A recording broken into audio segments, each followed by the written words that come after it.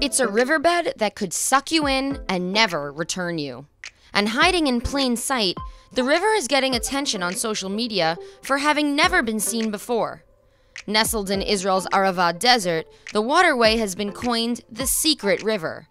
And environmentalists say you have to view it from a helicopter, or in pictures like these, because the arid land around it is full of mines and sinkholes that can, and do, open up at a moment's notice.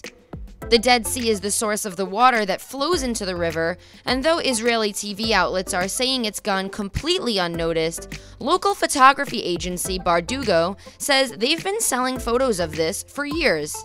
And professors at Hebrew University have been tracking its changes with photographic evidence and notes. You can see here how the ridge on the bank of the Dead Sea was closed in 1985 and protruded out by the early 2000s. In 2013, water had already broken through the salt delta, beginning to run through the ridges. Dr. Elad Dante, a PhD at Hebrew University in Jerusalem, published findings showing the waters becoming more entrenched in the landscape as materials are removed from the river's lining. The river lies between Israeli and Jordanian Dead Sea factories, which are thought to be responsible for the river's creation.